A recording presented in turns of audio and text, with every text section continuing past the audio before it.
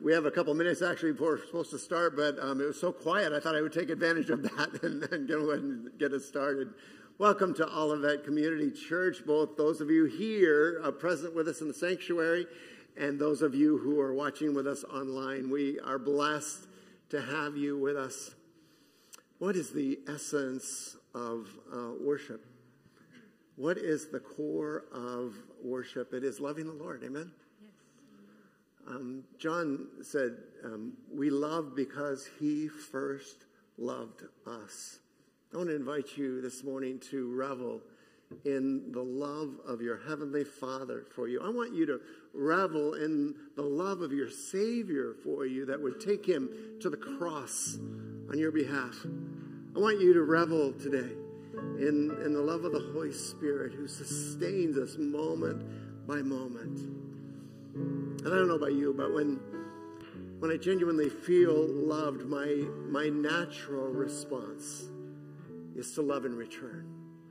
So let's take a few moments as we begin today and receive the precious love of the Lord, but also love him in return. Would you do that with us?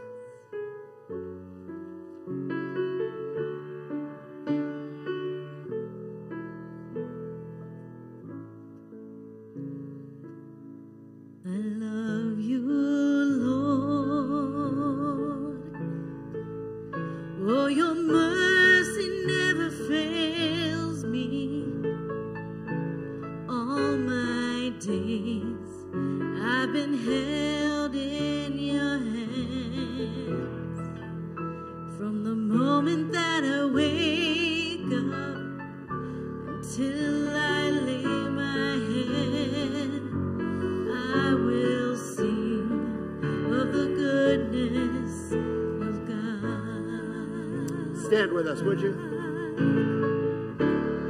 All my life you have been faithful.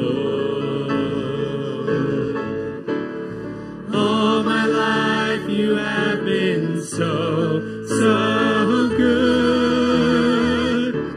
With every breath that I am able, I will sing of the goodness of God.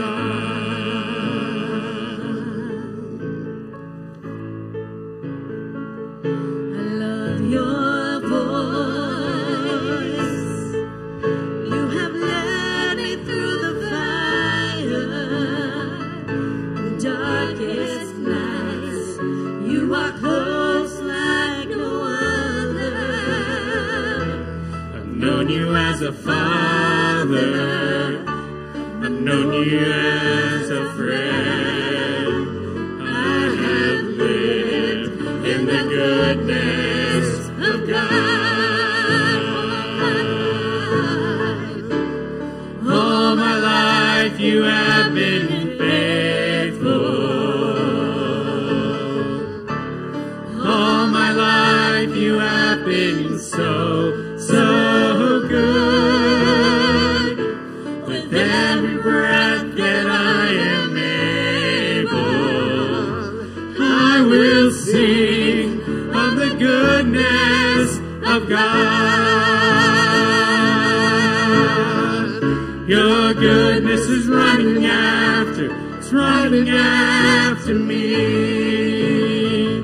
Your goodness is running after me. With my life laid down, I'm surrendered now to give you everything. Your goodness is running after me. Your goodness is running after me. Your goodness is running after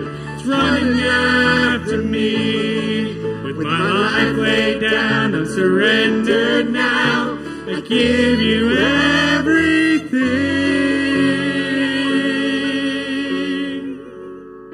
Your goodness is running after me.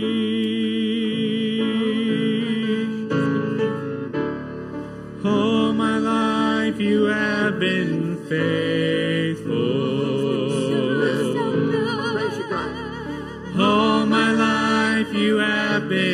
so good. With every breath that I am able, I will sing of the goodness of God. I will sing of the goodness of God.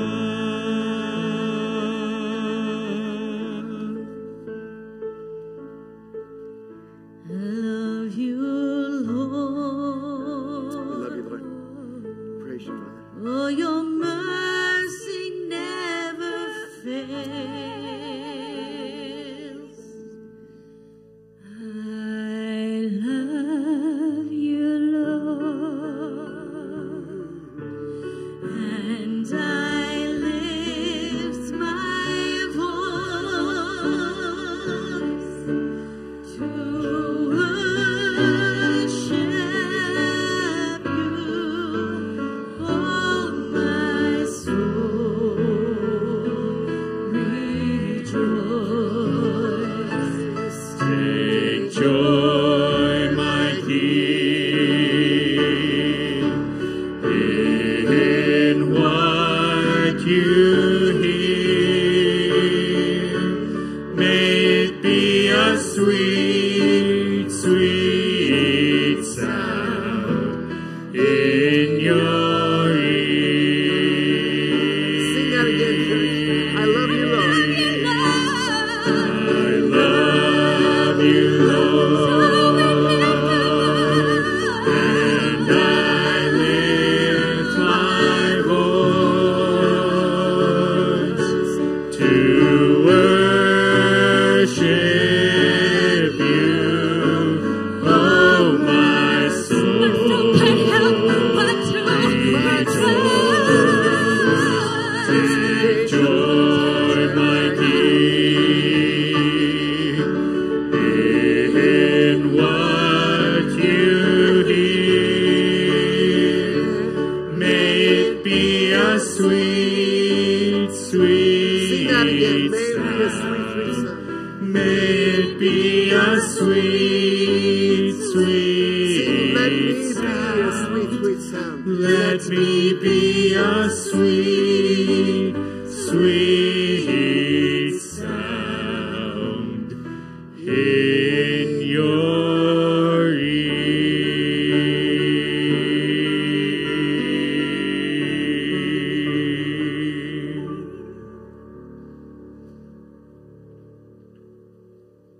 Oh God, that has been our prayer. That whenever we walked among those who don't yet know you, that the sweet fragrance of Jesus would permeate the place. And whenever we slowed down long enough to hear your voice, the sweet, sweet sound of your voice would pierce the silence. Do it again, would you, Father? Meet us in these brief moments that we share together. God, we confess this is not the sum total of our worship. This is just this great privilege we have to worship together for a few moments. But God, I pray that it would be a down payment on a week, God, that is spent in exalting the name of Jesus. A week that is spent in reveling in the love of our Heavenly Father for us. A week that is spent in sacrificially loving and caring for those around us. I'll be glorified here this morning. We ask in Jesus' precious name. Amen. Before you're seated, would you just turn around, make eye contact, greet those around you here in Jesus' name? Would you do that? How are you? Good to see you. Good to see you. Good morning. Dave Mills, nice to meet you. Dave.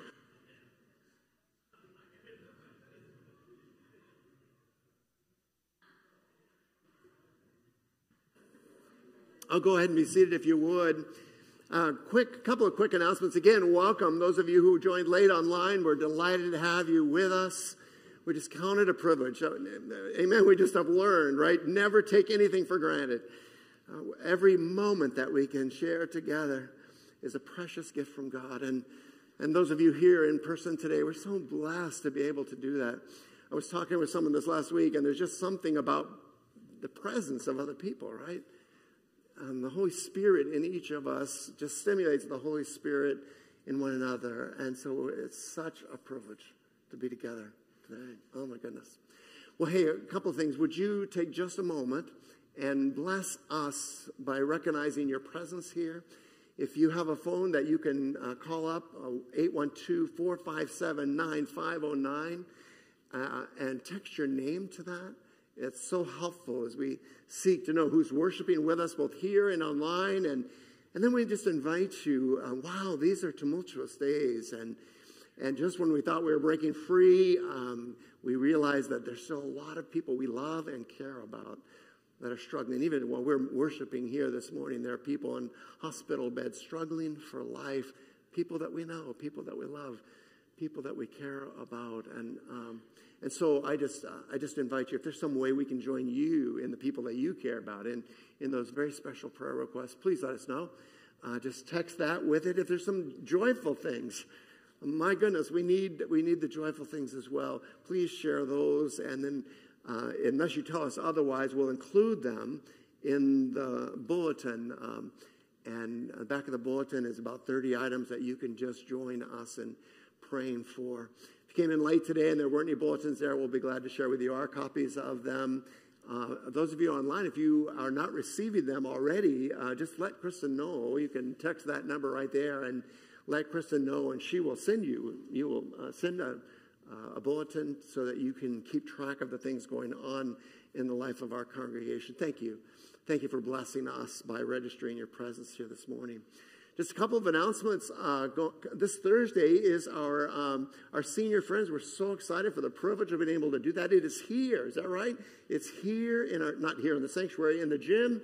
And we just want to invite all of you, seniors or not, to come join us, but especially those of you who the last 2 years have been such a challenge. Let's be together while we can. We're excited for the privilege of sharing a meal together, and invite you to come and be a part of that. 11:30, I believe, this Thursday in the gym. Most people tend to park back by the gym. You can come right in that gym door and join us for a meal. I'm starting to see a pattern here at all of that. I'm not sure what it means, but there tends to be food whenever we gather. And we're excited that on Wednesday nights, the food has returned after a summer break. And so there'll be food this Wednesday night as we begin to spin up. But we especially want you to note September 1st. September 1st, we're launching our fall small groups. We invite you, there's groups for women to come be with other women. There's a new group that will be mixed couples, singles, adults. We invite you to come join. We'll be viewing together the video series Chosen, and then doing a Bible study on a passage each week from that video series. And if you've not seen that, it is a drama based on the Bible. It is not word for word from the Bible, but most of us have discovered that it is very helpful in pointing us and making us go to God's Word to search out His truths for us. So beginning September 1st, both the women's group and a mixed group will be studying The Chosen. We have full spectrum ministries from nursery all the way to middle school. And we just invite you to come be a part of Wednesdays at 6 at all of that, beginning September 1st. Our middle school ministry is already going. Our senior high ministry is already going. They had a phenomenal summer, but we're excited about the student ministries that are going on as well. We invite you and those that you know and love to be a part of that. Well, we're continuing our study today of the parables of Jesus. We've organized it around the idea about story, that Jesus told powerful stories to slip under our radar, to invite us to question, to draw us into His story. And over the past few weeks, we had this great privilege of looking at some of the classic parables. Over the next 2 weeks, we're going to be looking at one of the most famous parables. We know it as the parable of the Good Samaritan. It appears in multiple Gospels. but we'll be looking at it from the perspective of Luke and Luke chapter 10. But in order to set the table for the parable, for the story part, this week we're going to look at context. And let me just say that the context of the parable of the Good Samaritan is absolutely critical for us. The context is this: what does it mean to love God with all that we are? What does it mean to love God with all that we are as we worship today? I invite you to let down your defenses, to open your heart to God's presence, to His Word, and to step into that invitation. Let's worship Him with all that we are. Should we do that?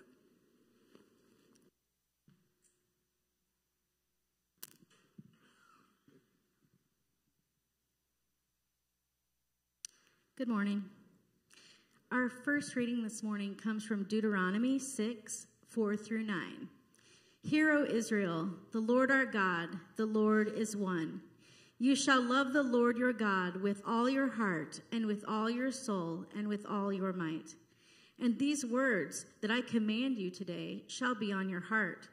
You shall teach them diligently to your children, and shall talk of them when you sit in your house, and when you walk by the way, and when you lie down, and when you rise. You shall bind them as a sign on your hand, and they shall be as frontlets between your eyes. You shall write them on the doorpost of your house and on your gates. The very word of our Lord.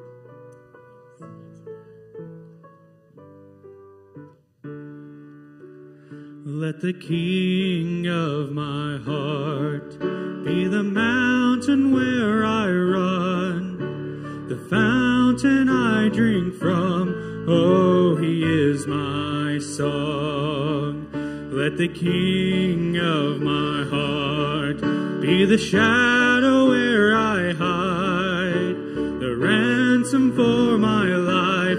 Oh, He is my song. You are good, good. Oh, you are good, good.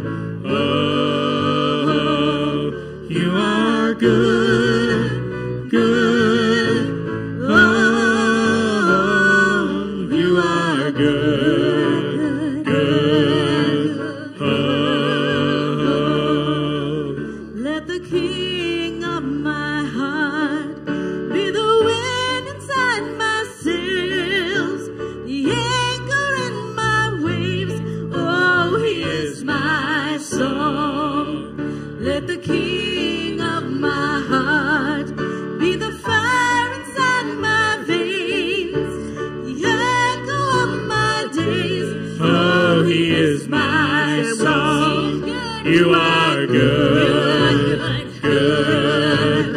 Oh, you are good, good. Oh, you are good, good. Oh, you are good, good. Oh, you are good, good.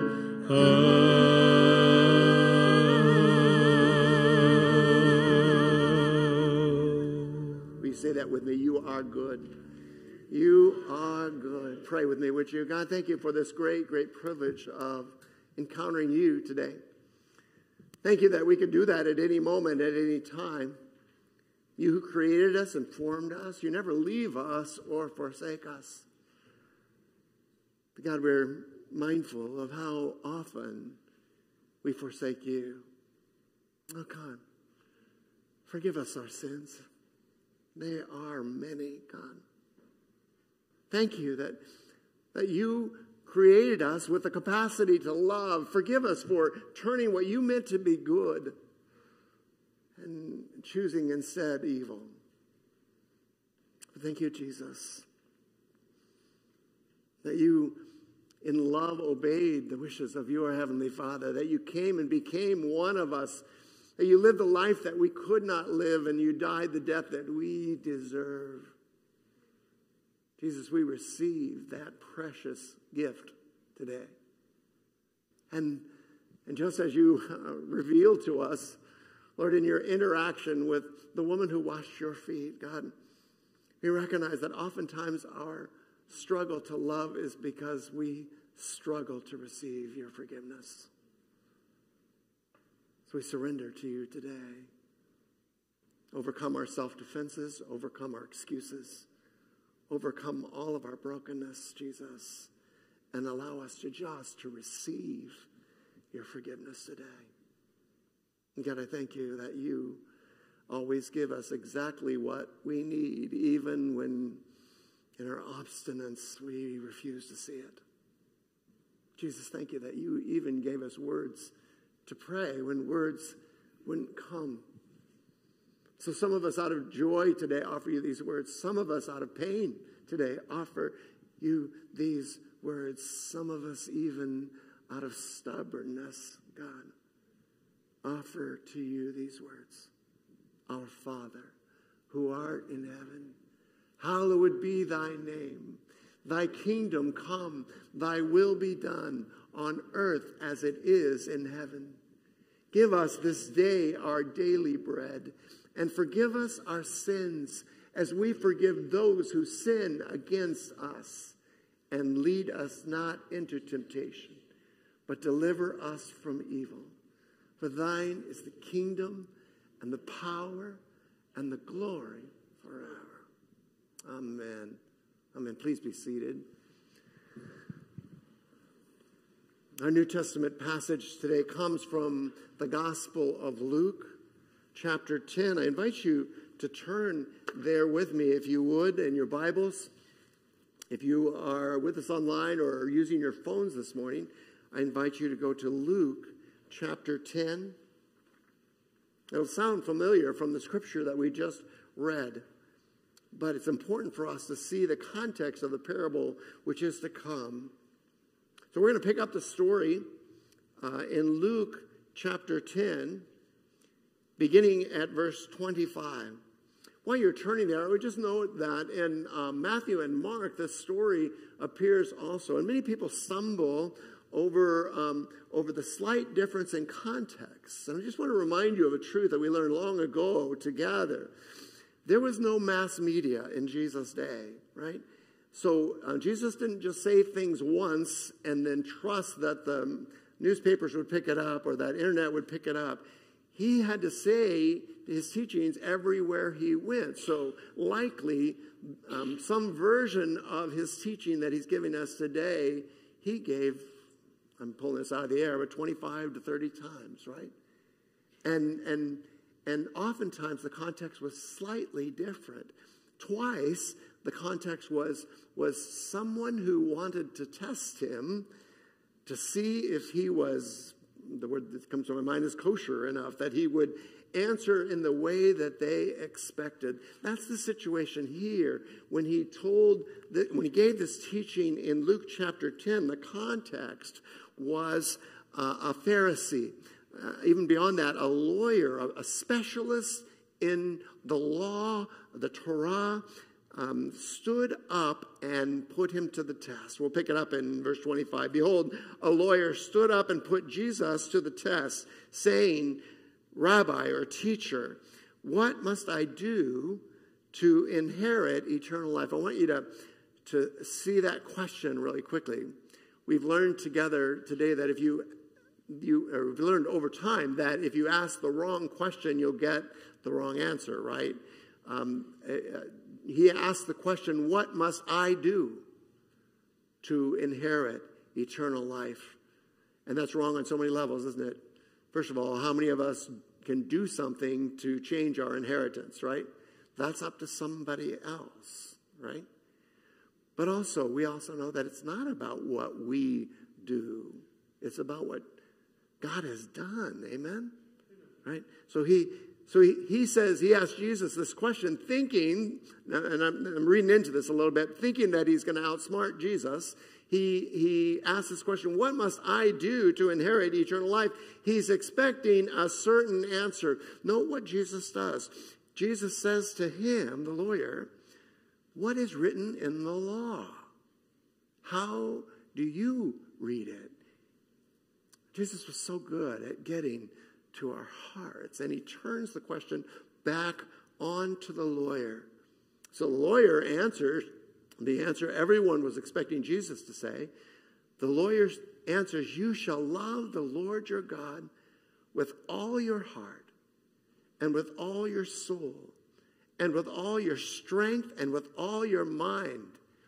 And it's unclear here, but very possibly the lawyer had heard Jesus teach before. It's not clear that this was common knowledge in the early first century. But the lawyer also then quotes Jesus and says, and you shall love your neighbor as yourself. Jesus put together the Shema, Deuteronomy 6 and Leviticus 19, and summarized all of the law, all of the prophets, all of the Old Testament in those two statements side by side. So what would Jesus do when the lawyer answered this way? He said to him, you have answered correctly. Look at this. Do this and you will live.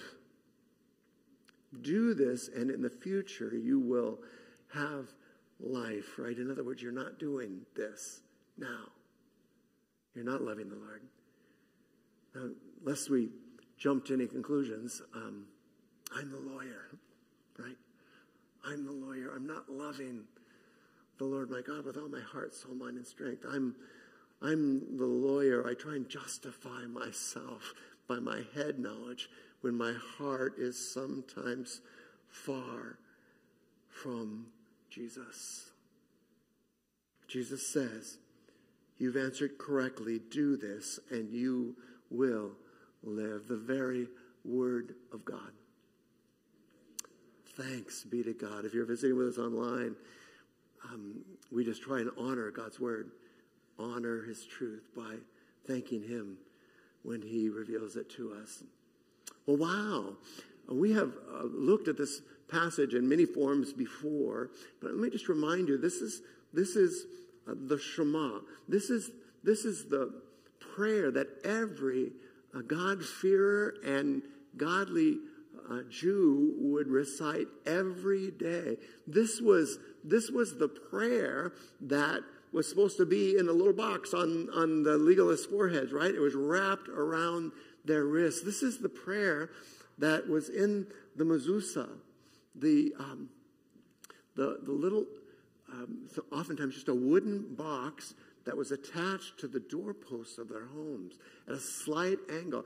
Every time they came into their homes, oftentimes they would kiss their hand and then they would touch it. In other words, they're saying, I love your word, God. Well, you can't see it in this, and I'll leave this up here. I thought I would pass it around, and I remembered, nope, we're in a COVID thing. We shouldn't be passing things around. I will leave this up here if you'd like to see it. It's a very ornamental mezuzah. You can't see from where you are.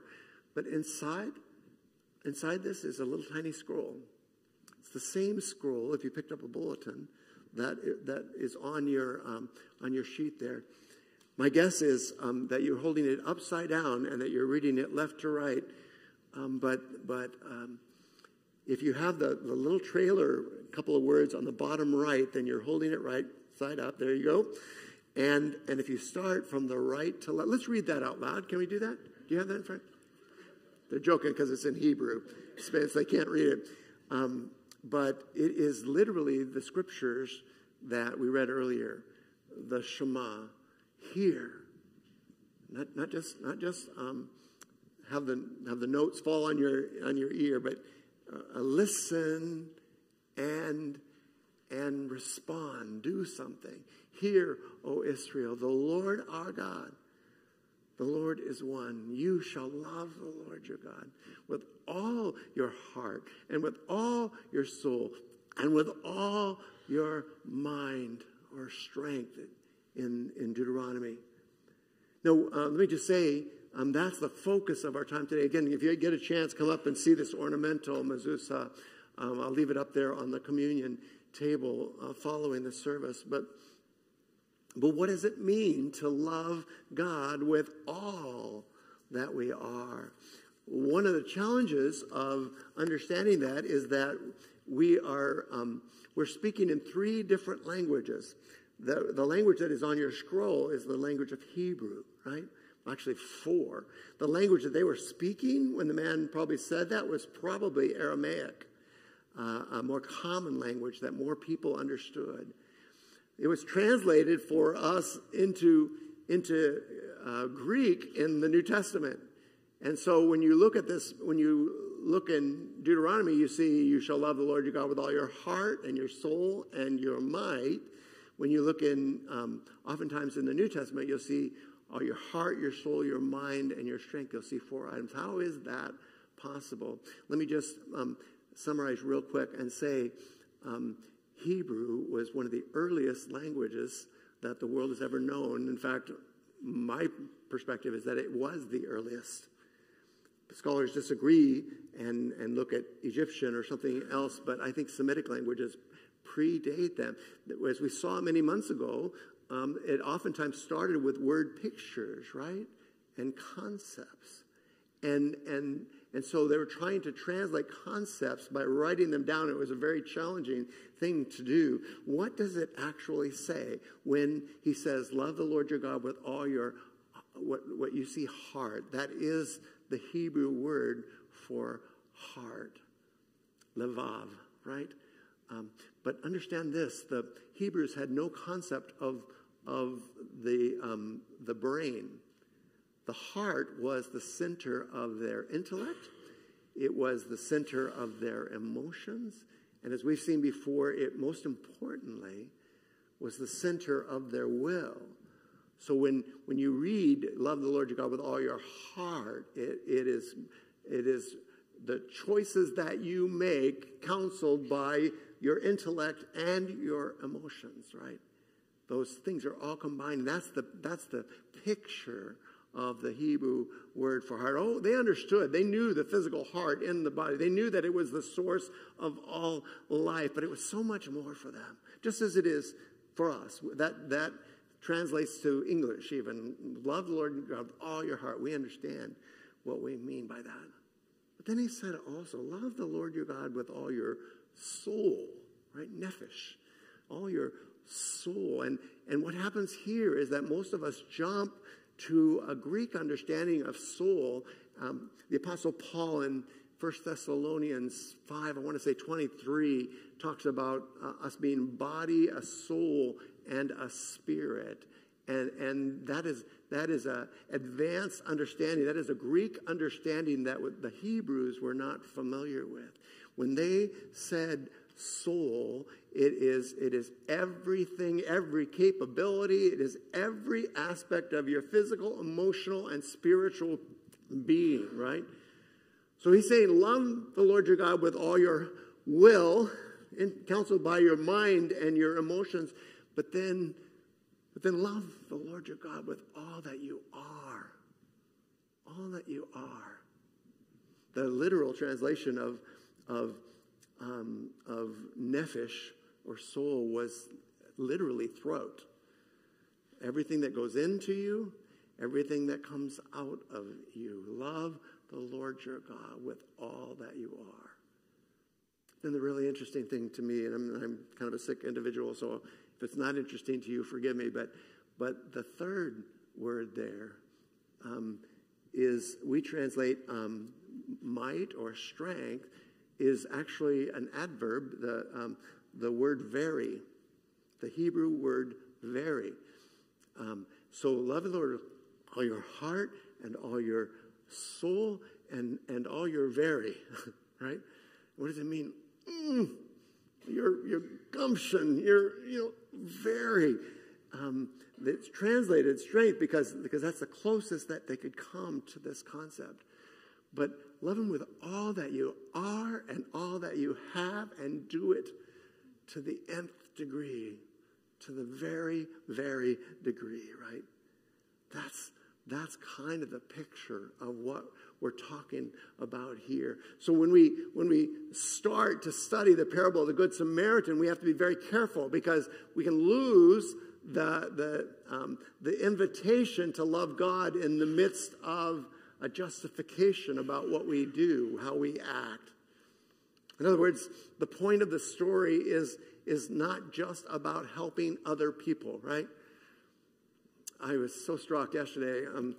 My family was traveling, and I was by myself, and I was just reflecting on this passage. And at one point, my watch barked at me because I'd been sitting too long, and so I got up and I went outside and I self-righteously weeded the front garden for about 20 minutes. And then I thought, it's almost like I was talking to myself, self, you've done a great job weeding. You deserve 2 hours in the recliner as a result, right? I'm serious. That's what I did. I went back in, right? So I got my watch off my back by weeding for a little while, and then I felt so good about myself that I went back in and sat down for 2 more hours, right?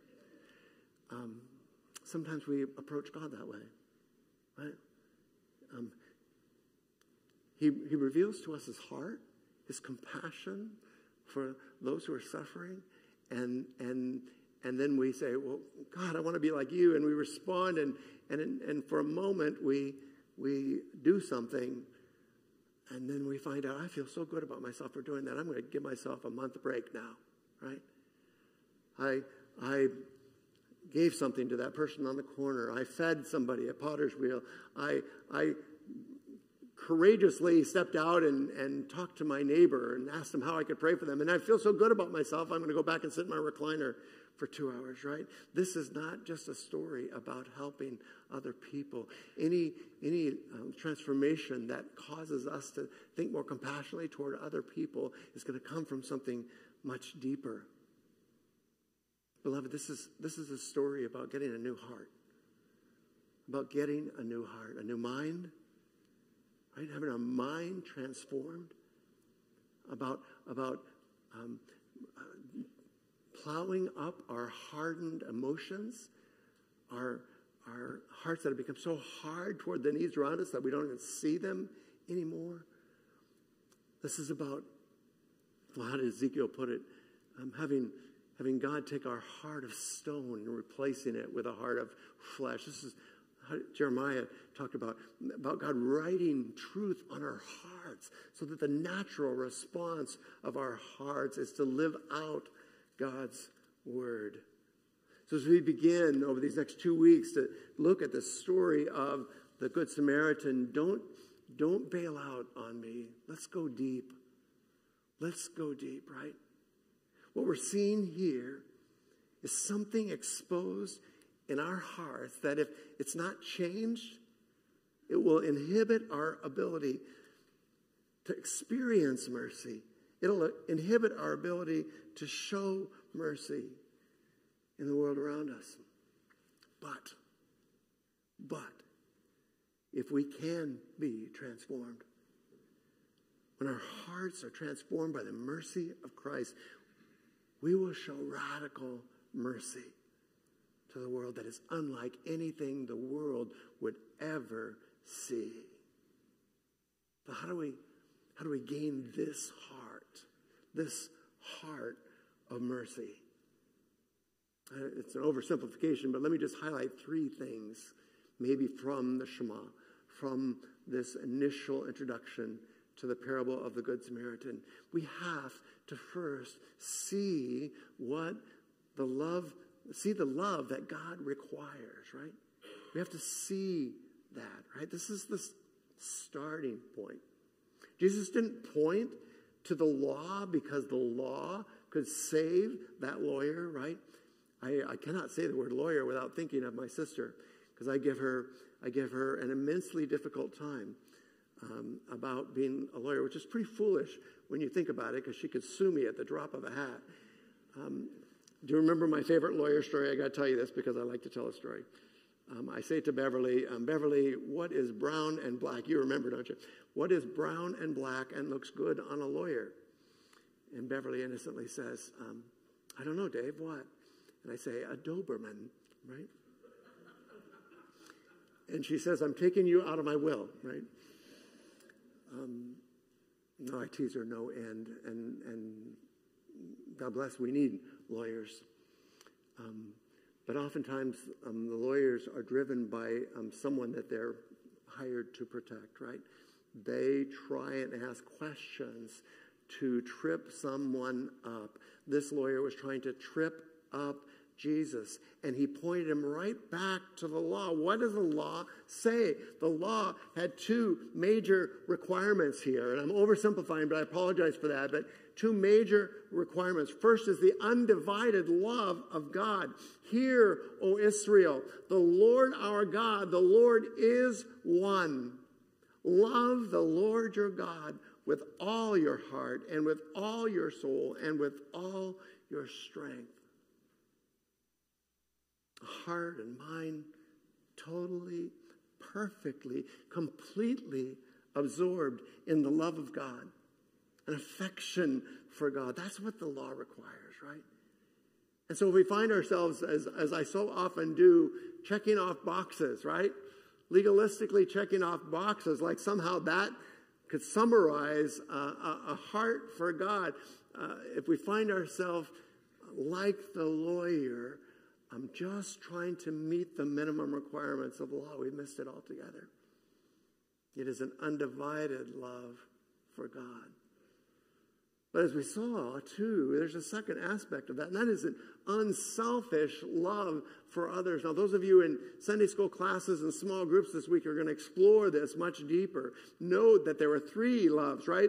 Love of God and a love of neighbor, but also a love of neighbor that came out of that right understanding of a love of self.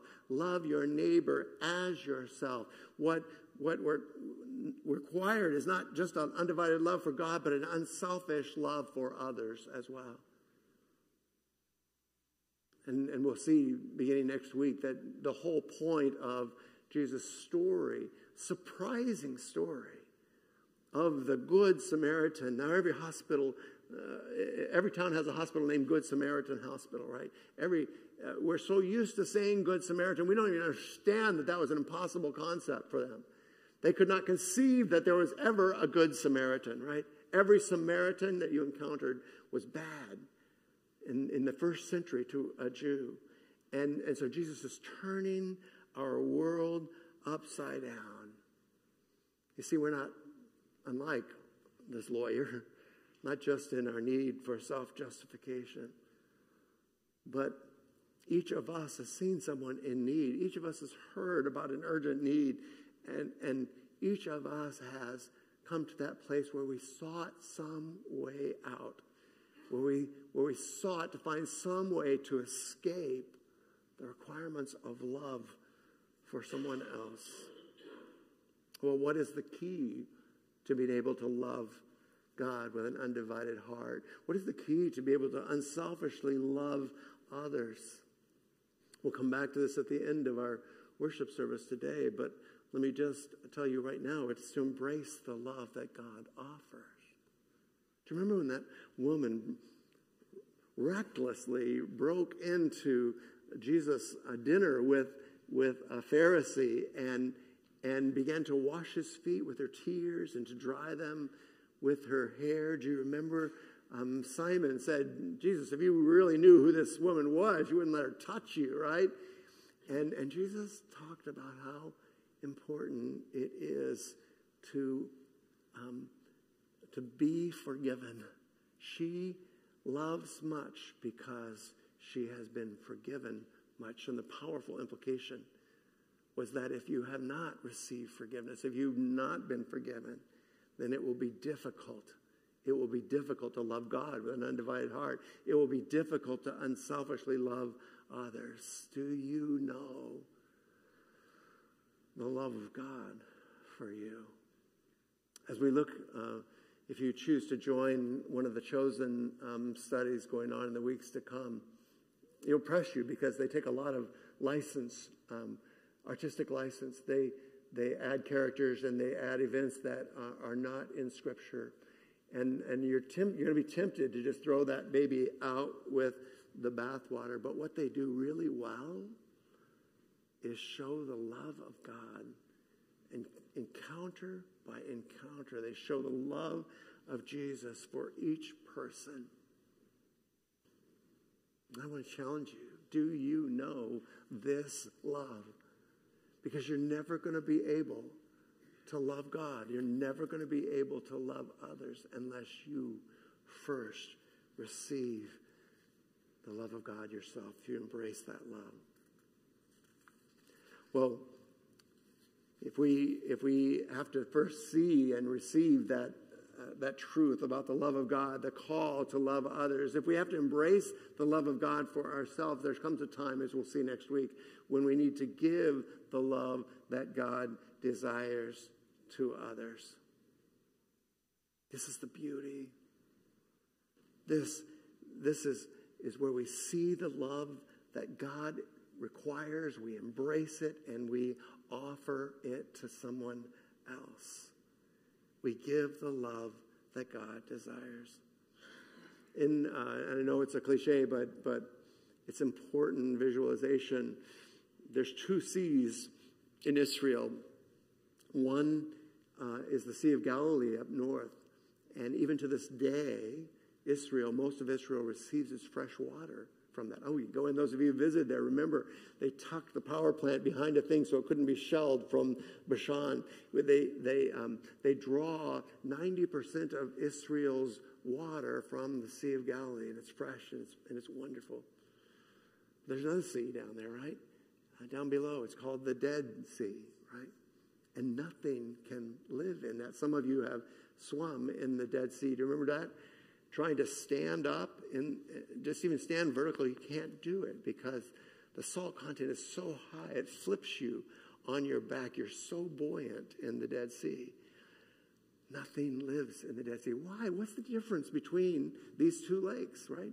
I apologize for the cliche, but it's such a visual of this, right? One both receives and gives. The Sea of Galilee receives fresh water from Mount Hermon and then releases it down the Jordan Valley, down the Jordan River. The Dead Sea, one of the lowest points on earth, receives that water. There's no place for it to go, and it just stagnates. A critical part of the love of God is receiving it, but also giving it, right? What do we learn about his love when we give it to someone else? We learn that his love is amazingly compelling. And we think we know what it means to love, right? And we try and do a good job of this. I'm so bad at this, right? The joke is that for most men that we say to our wives, honey, I told you I loved you when we got married, and if it ever changes, I'll let you know, right? We're so bad at communicating love to other people. But when we experience God's love and give that love to someone else, God's love is compelling. His heart, his mercy, his grace in us changes us and transforms the way we see others. And so when other people look at us, they see Jesus. They see Jesus instead of us. And they're drawn to God rather than to us. I want to note that it's really important that we are not motivated to care for others. And over the course of the parables, we've been categorizing others as the last and the least and the lost. We're not motivated to care for the last, the least, and the lost by guilt, right? We're not motivated by guilt. Guilt doesn't accomplish anything. What we're motivated by is gospel. It's the grace of the Lord Jesus Christ in the good news or gospel of Jesus Christ. What God is inviting us to do is to be a living representation of the love of God, to receive a new heart, the very heart of God, and then having been filled with the love of God, to pour out that love for other people as well. Do you have that kind of love for others? Have you experienced that kind of love for other people? I want to invite you, don't go a step further without experiencing that. Pray with me right now, would you, for just a moment? God, thank you so much.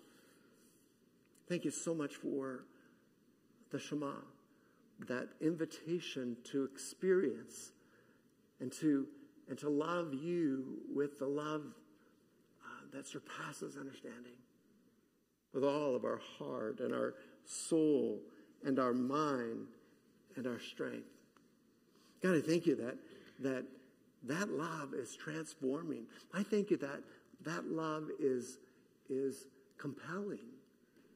And when people see that kind of love, it transforms them. And I think how many of us, even this moment, are guarding our hearts. We want to believe that we can experience. We want to believe that we can give that kind of love to someone else. But God, we're afraid that if we open the door to our heart, that we'll be disappointed, or worse, that we'll disappoint someone else. Jesus, would you allow us to receive that love right this moment? To trust that the love of Jesus for us is sufficient.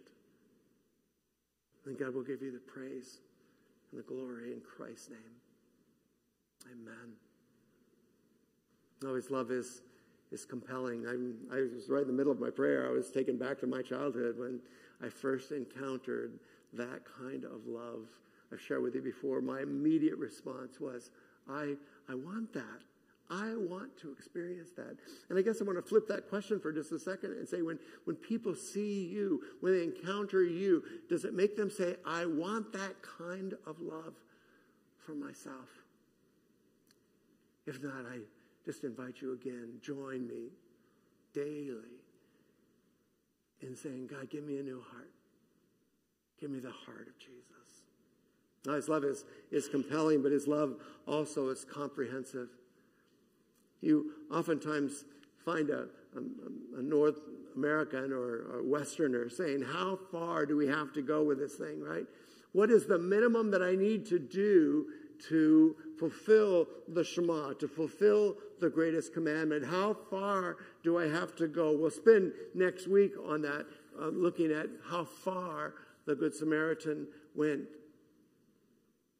But I just want to suggest to you as we set the table for that next week, that the love of God, the mercy of God does not restrict in any way who is loved.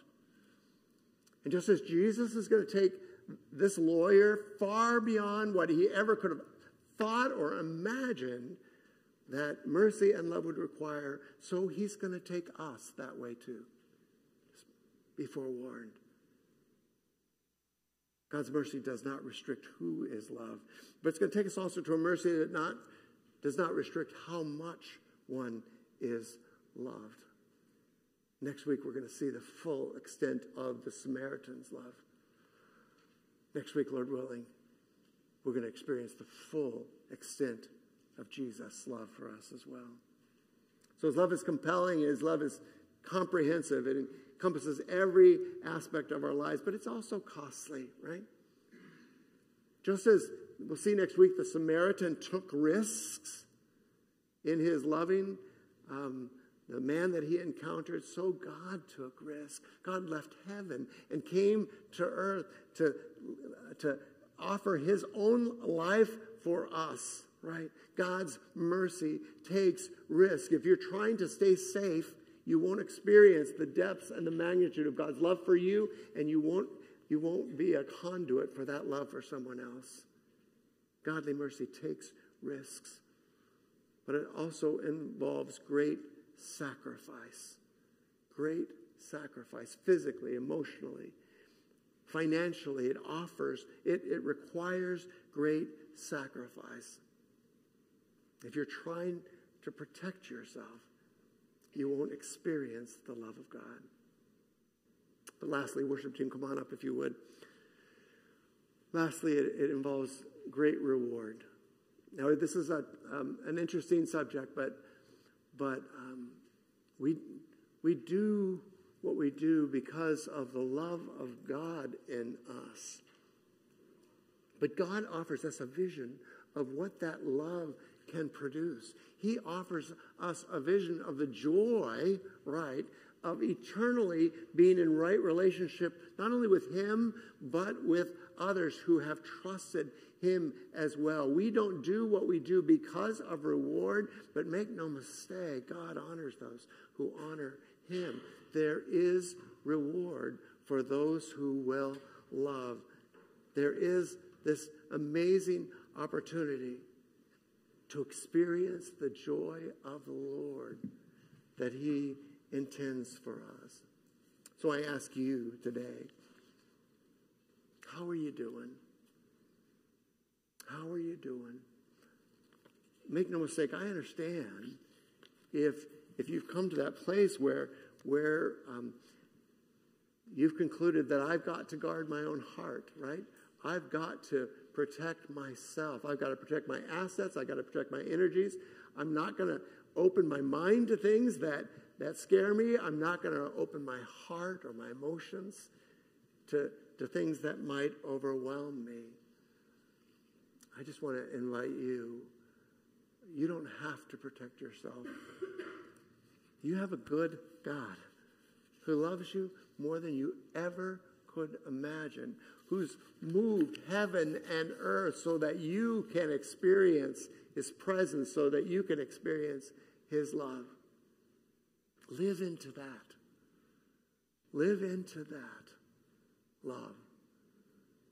In just a few moments, we're going to speak a statement of faith.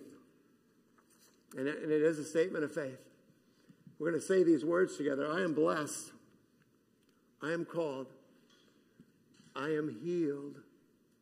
I am whole. I am saved in Jesus' name. I invite you even now. Open your heart to the love of God. God, thank you. From the very beginning of time, you have loved us with an everlasting love. And God, even when, like your chosen people, we rejected you time and time again, you continue to reveal yourself. You continue to extend yourself. You continue to invite us to come back to you. Thank you, God, for your amazing love that always invites us into your mercy. Meet us in this place even now, would you? I pray for those of us who never come to that place where we've said, I'm going to put my weight down on your love for me. I'm going to find my purpose not in what I can collect and protect, but in what I can offer those around me. I'm going to live into my identity as a child of God. God, thank you. When everything else around us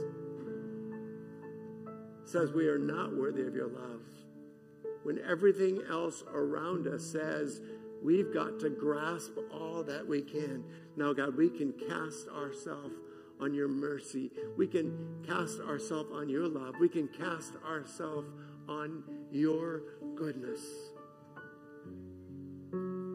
God, for those of us who have known you, who've committed ourselves to you, but who have fallen short and chosen, God, to turn away from you, maybe out of shame, maybe out of guilt, maybe out of brokenness and sin. God, call us back to yourself. Thank you that your mercy is steadfast and everlasting. For those of us who've known you, who've committed our lives to you, but have turned away, draw us back and welcome us home. God, we'll give you the praise. We'll give you the glory in Jesus' name. Amen. Let's just take a few moments and worship this God who welcomes us. Amazing love that welcomes me, the kindness of mercy that bought with blood wholeheartedly my soul undeserving. Here we go. God, you're so good.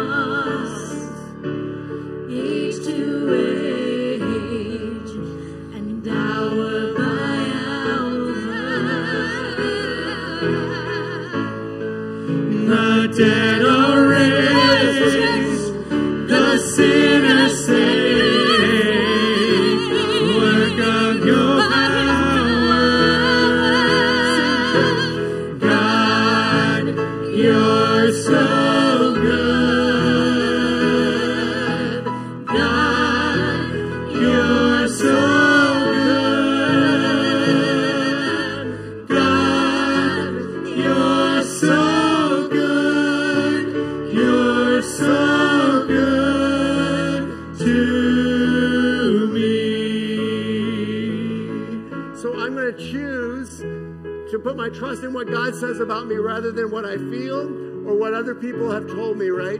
I'm going to choose to believe that my identity is found in Him, that I am blessed, that I am called, that I am healed, that I am whole, that I am saved in Jesus' name. It gets better.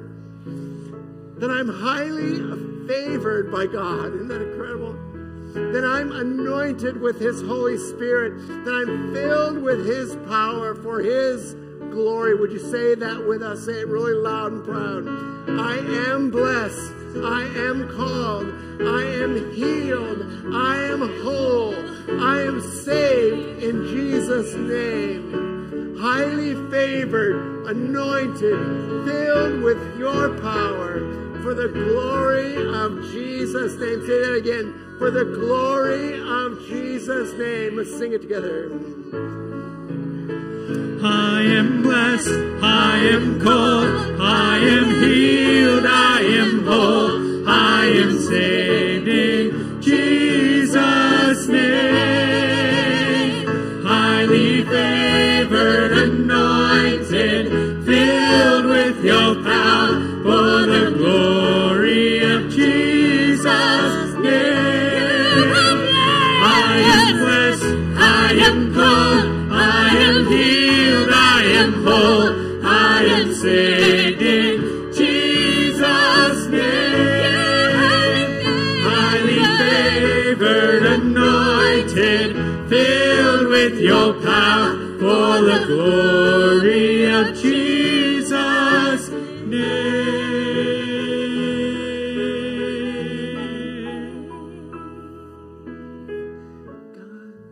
And should this life bring suffering, Lord, I will remember what Calvary has bought for me, both now and forever. God, you're so good. God, you're so good. God, you're so good. You're so good to me.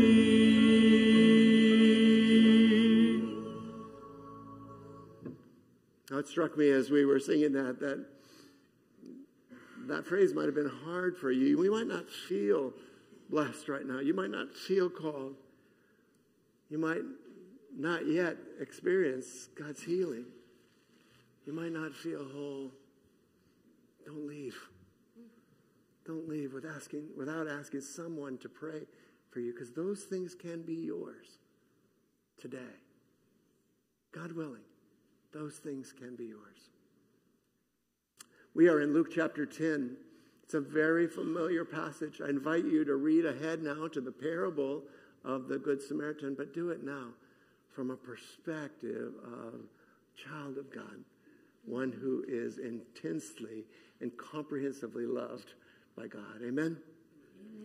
We're going to honor each other by allowing those of you in the back to exit first. We're going to encourage you to go all the way down into the gym, if you would. There's coffee and refreshments down there. And then we will look forward to seeing you next week as we continue our study together. You're dismissed. I am blessed, I am called, I am healed, I am whole, I am saved in Jesus' name. Highly favored, anointed, filled with your power for the glory of Jesus' name. I am blessed, I am called, I am healed, I am whole, I am saved in Jesus' name. Highly favored, anointed, filled with your power for the glory of Jesus.